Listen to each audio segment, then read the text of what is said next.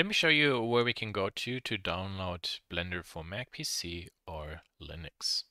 We can go to any web browser, make a new tab, type in blender.org. That then will lead you to the Foundation website that develops and publishes the Blender software. Here you have a download button.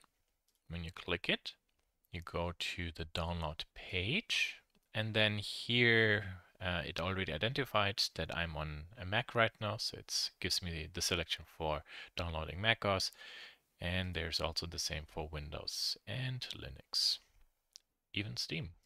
And you can simply click on this button, and after a moment it will download it. I will cancel this since I have it already downloaded. Let me go back one time.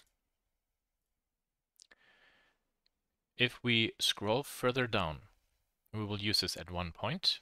You then can find also the download link for the experimental or the daily builds.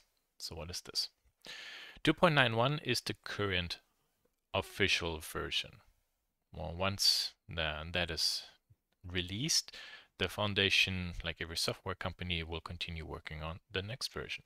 And this is basically what this daily build is about. So here you can see this is now Blender 2.92 Alpha. Alpha means that is an early stage. At one point this will be beta, which is close to release stage, and then it will be final.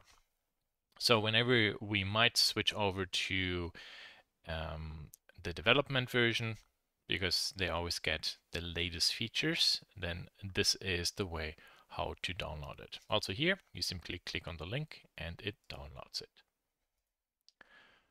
So that was easy. To install now the software on Windows, you have an installer, a setup. You just run it. On a Mac, you simply open the disk image.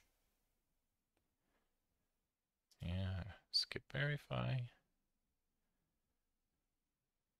There it is, and then you drag it onto the application folder, and if you have Blender there before, it will ask you to override it. And as you see, I have multiple versions there. Okay, to start it on a PC, now you just double click the icon. On the Mac, for the first time, simply right click and say open. And then you will get a pop-up about how to start it. Since I gave this already permission, you don't see this anymore. But after you saw the dialog, simply click, I think it's open, and then you are good. It's a one-time thing. And that is all how to install Blender.